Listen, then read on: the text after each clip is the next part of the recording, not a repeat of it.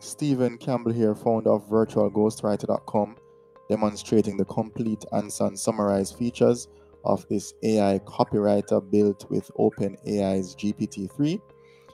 We'll be pulling text from BetaWorks' website to demonstrate just the functionality of the application, looking at the randomness. Higher values speak to more creative answers, while lower values speak to more well-defined answers.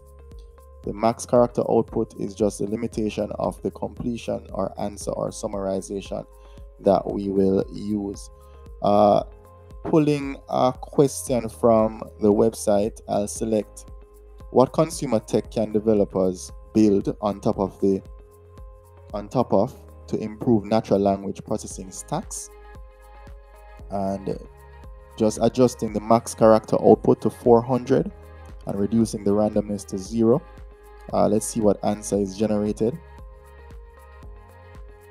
And we have an answer. It says, I think there are a lot of opportunities for developers to build on top of the consumer tech. I think the biggest opportunity is to build on top of the voice assistants. I think that's the biggest opportunity. We can also use the output in our prompts. So that's another feature of the application. Let's try to do a text completion, and let's type out in natural language processing, text is generated, and we'll have that completed. Let's adjust the randomness somewhere about 0.5, and let's constrain the max character output somewhere to 220 and hit complete. So we have a result. You can read the result there. It gives a very contextualized result, and it's a fairly good result, I would say. Moving on to summarizations from the same website, we pull all of the text. Let's copy here without getting the images and try to paste in our prompt box. Let's adjust the max character output to the maximum, let's say 400, and the randomness to somewhere in the middle. So let's hit summarize.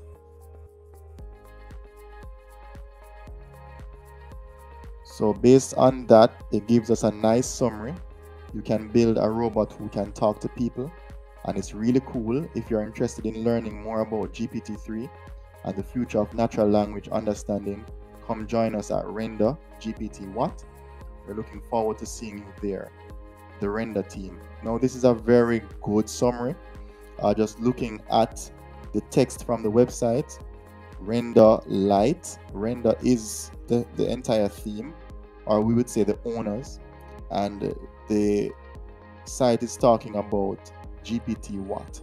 So based on the context that is given to the AI capturing the entire text, we can see where it gives us a very good summary. Now, moving on, we want to look at writing articles. In writing articles, this part of the application is to overcome writer's block. If you have it, looking at maybe blog posts, newsletters, articles, the purpose of it is to really generate ideas. So let's look at this idea. What is the meaning of life? We copy part of this Wikipedia article, and we do some cleaning, append a title, copy from another section of the article, and we also append a title, and then we use the resultant title that we'd like to get. We hit generate and see what the application comes up with. So you can read there, and what is very interesting is that you can also keep writing, and it will generate more text on top of what has already been generated based on the previous generation. So this is a short demo of the app. I hope it was very informative. You can check out the application at virtualghostwriter.com. Thanks for watching.